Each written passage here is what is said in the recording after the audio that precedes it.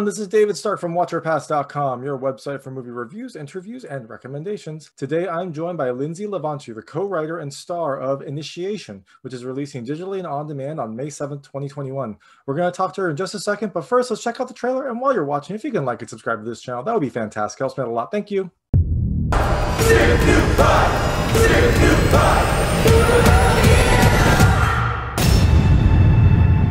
What's up? What's going on? Hey. How's it going?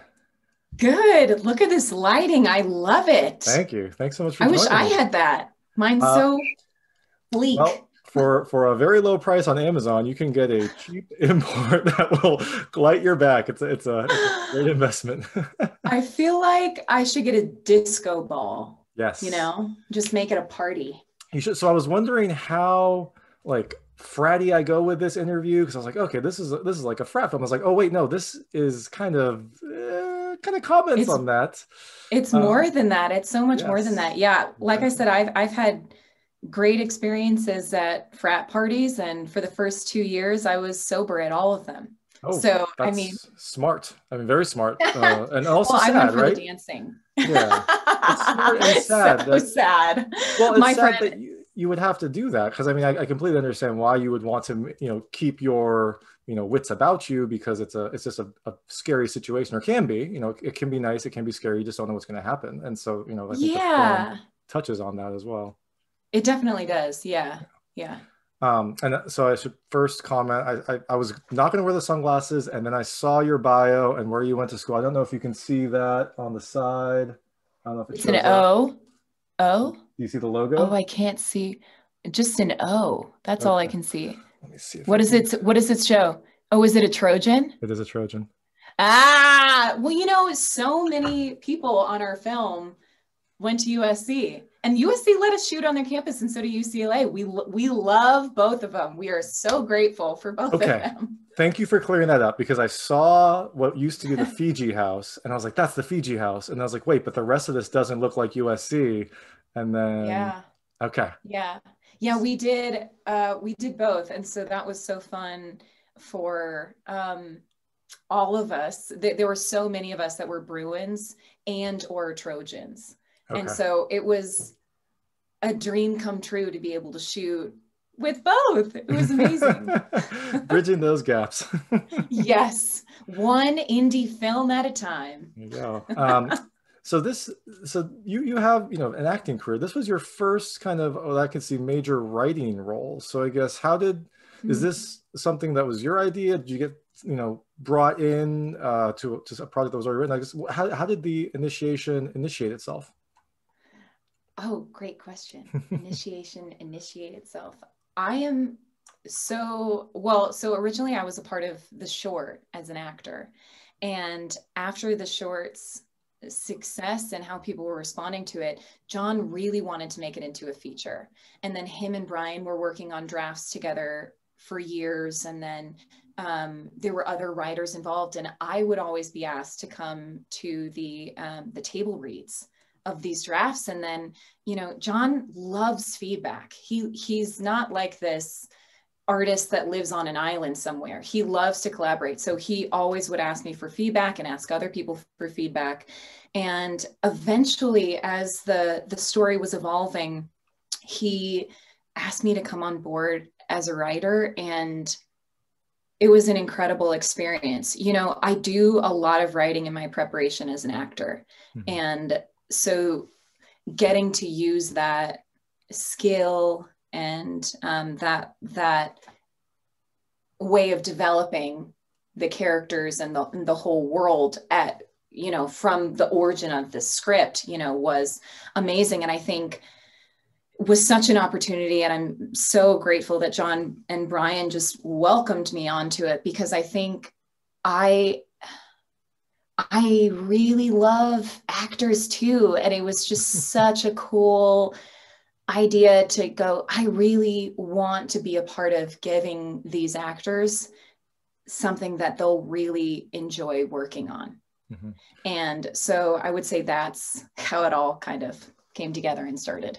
Oh, excellent. I think it's a really smart choice, especially with a film like this, where you have, fraternity and sorority interactions and women at a party and the kind of the situation that can arise. And I think and also the aftermath, right? How you feel, whether you want to report it. Yeah. I think that's an important aspect of this film. And it's also very important that you have experiences in college. You probably, I don't know what happened in college, but you either, felt unease or had experience or had friends with experiences. So it must be something a little more personal that you could bring to this story and kind of flesh out the overall, build up to the then horror setting of it. So definitely. Yeah. We definitely, in my opinion, the best horror is drawn from reality. And so a lot of the horrors of today, these like terrifying issues and terrifying acts that happen to people every single day, like that's the true horror. And to get to utilize such an incredible genre as horror to tell that story, and it's a genre that John knows extremely well and loves. It was just so cool to bring it all together. Yeah, to be a part of that. And I think maybe it's because I'm also just getting more into horror, but I see a lot of films that kind of do this, where you use horror to then tell about real life horrors or kind of educate about things that can happen. And you get this kind of, you come in for this entertaining film, and then maybe it makes you think about something a little differently, or you learn a little bit, or you just see a different perspective, which is, it's always good to have a dual purpose for entertainment. Definitely.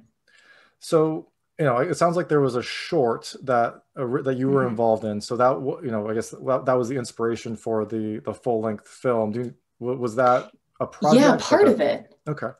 Yeah, part of it. It was birthed out of, John was at USC at the time, in film school. Yeah, John and I met at UCLA in theater, and then he went on to film school at USC. It's awesome. But so he was taking an incredible class that they had, called Media for Social Change. And so he was like, oh, what do I write about it? And back then, did we film it? It was 2012 or 2013. I think it came out in 2013. These years just go by so fast. Except for this last year. Every year before that. For this last year, which just creeped along. Yeah. But he was like, back then, hardly anyone had a privatized Facebook. And you would just accept whoever as your friend, and you would just post whatever you wanted. And you weren't thinking about that, one, this is a massive web space that will track everything from now on, but that also everyone knows what you're doing. And so his point was, it all starts when the lead character, who's also in our film, Maxwell Hamilton, the lead character types, "Parents gone, home alone. This is great," and then something really terrible and incredibly thrilling happens. And so from there, he was like, wow, a lot of people responded to this short. What else can we talk about? And it went through so many different drafts.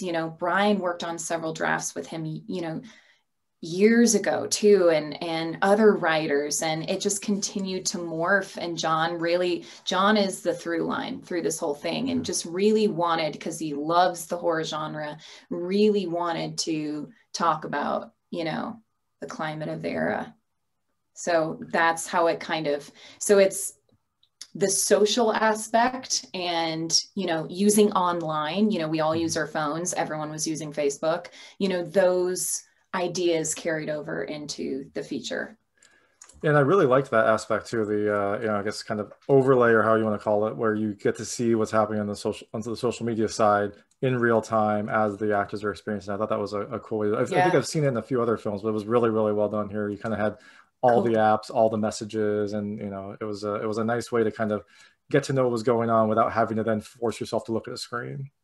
Right. Yeah. And it's another way to, like a lot of our texts are written into the script. So every single text that is sent has to further the storyline too. And then how they developed it, how they conceived and put it on the screen, I think is so cool. Yeah. No, it looked like something out of a video game, which it's a great storytelling mechanism. Yeah. Yeah. So you know, co-wrote and then starred in this film. So I guess how did you balance? It sounds like, you know, you had a lot of writing in the preparation phase of it, and then, you know, when you were in the film, did you kind of cut that out? Did you try to stick to your script? Like, how did you balance, you know, the aspects of you had helped make this with the realities of now we're filming and, you know, maybe things have to change or changes have to happen?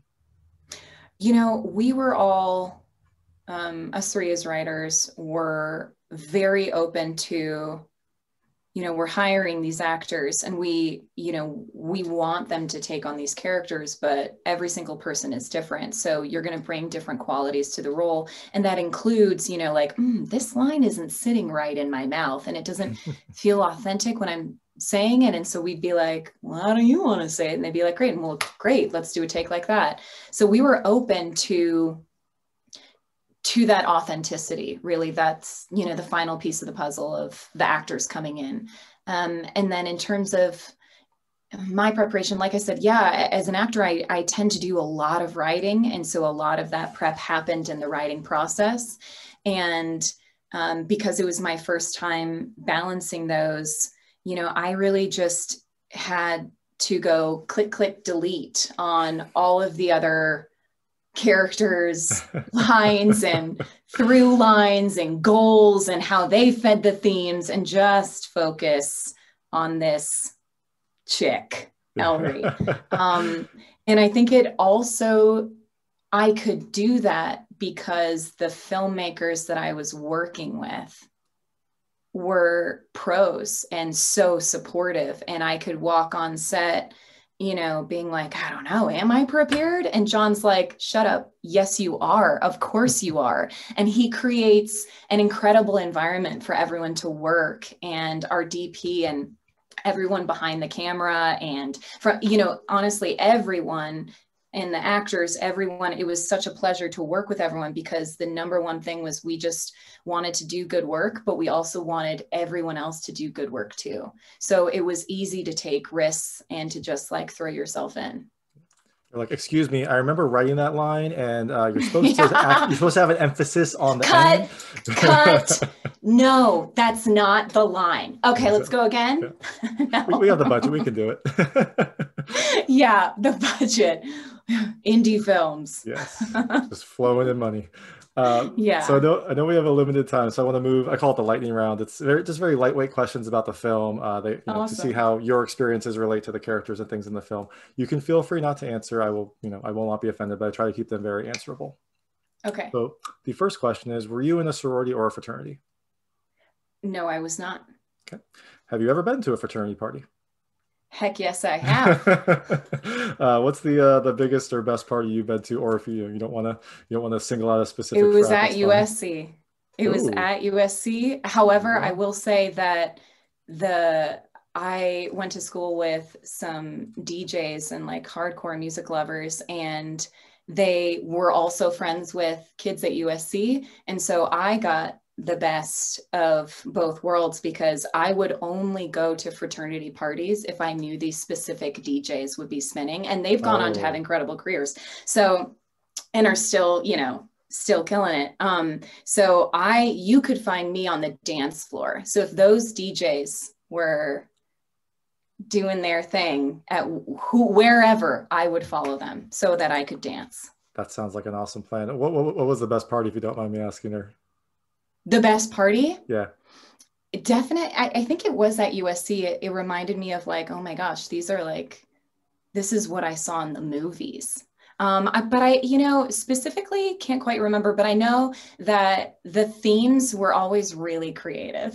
Okay. Like there was one my freshman year of college at UCLA where they had all of their pledges haul in sand from the Santa Monica beach and fill their entire bottom floor of the fraternity with sand. And it was like a tropical tiki themed sounds like ZB Tahiti.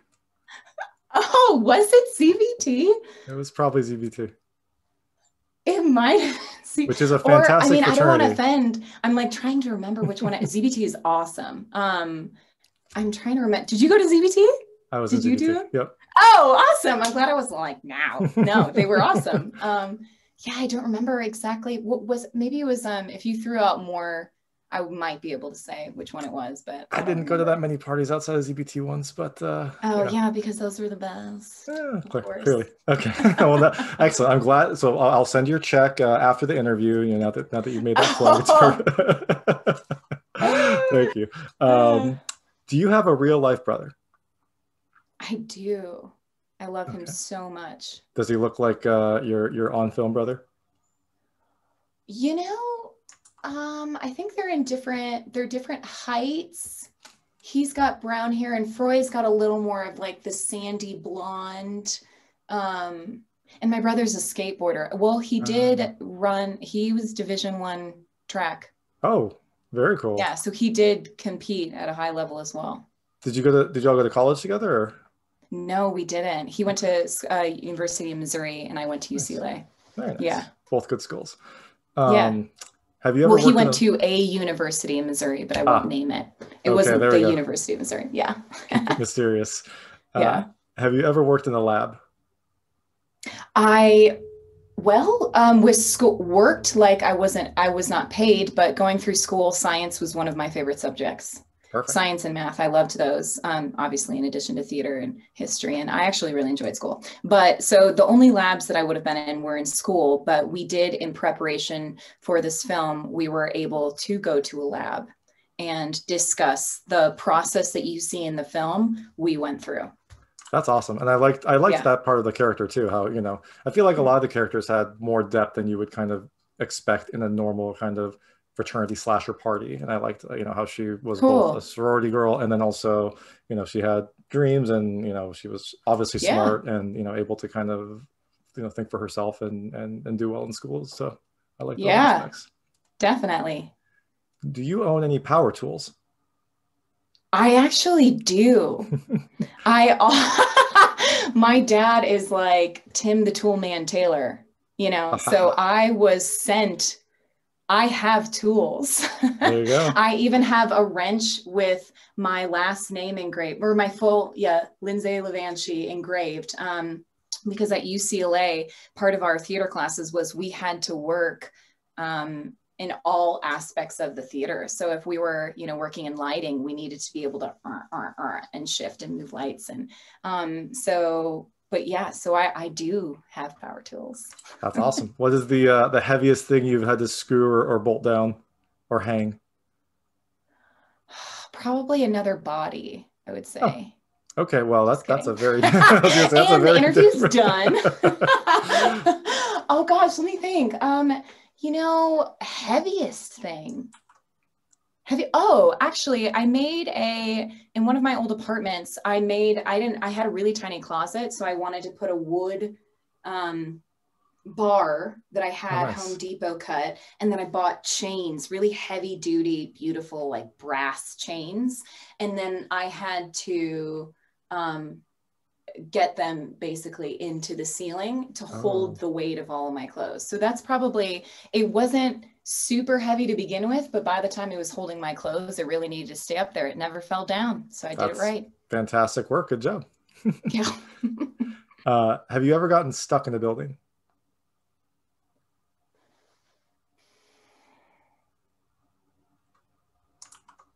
I lose my car a lot in parking lots.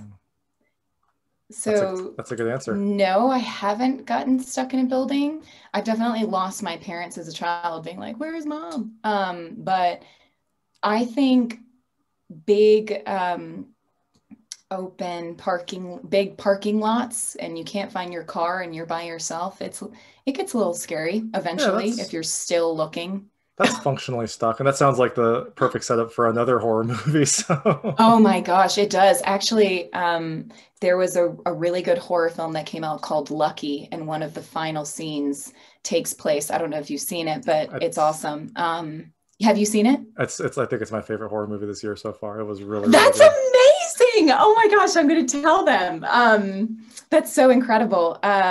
If you haven't talked to them already, I'm going to tell them. But yeah, that final scene in the parking lot is just like awesome. It is. So you should definitely check out Lucky. yeah, I know. Y'all should check out Lucky too. Yeah. They were a part of the South by Southwest crew that we were very part cool. of. Very cool. Are you active on social media? Yes, on Instagram. There you go. I really like Twitter, but I hardly ever use it. But I like the writing aspect of Twitter. And I'm on Instagram, and I deactivated my Facebook a number of times, but I can't even tell you the last time I was on it. Yeah, that's it. Seems like the constant struggle with Facebook. So how can people find you on social media? On Instagram, and I guess you don't really use Twitter. What is my handle?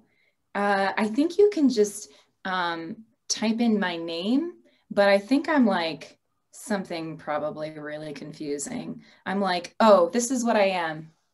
I am _L_N_W_W_L_.